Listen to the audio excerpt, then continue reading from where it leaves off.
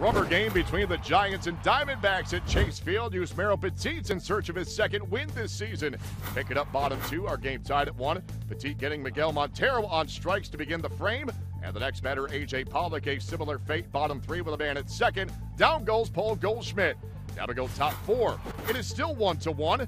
Hector Sanchez digs in, second and third, 2 men away, facing Patrick Corbin. Hit into left center field, all's forgotten. Posey scores. Pence scores. Sanchez into second with a double, and the Giants take the lead. It is now a 3-1 game, but the visitors not done there. 2 batters later, runners at the corners for Petit, and he does it himself.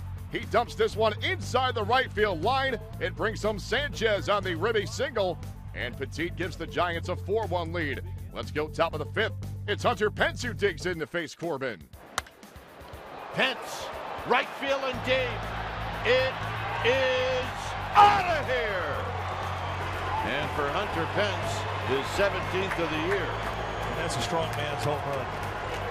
Giants sitting pretty with a 5-1 lead. Back to Petit, bottom 6. Facing Miguel Montero, 1 on and 1 away. Montero to second base. Tony Abreu starts a 4-6-3 inning-ending double play. What a snag here by Abreu to get it started. Petit would deliver 6+ innings of tier 1 ball on Sunday, scattering 7 hits with a career-high 10 strikeouts.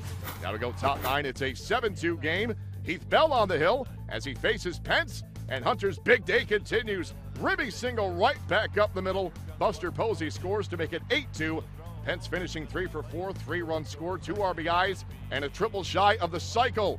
Giants take it 8-2 as Petit picks up the win against the team he pitched for between 2007 and 2009.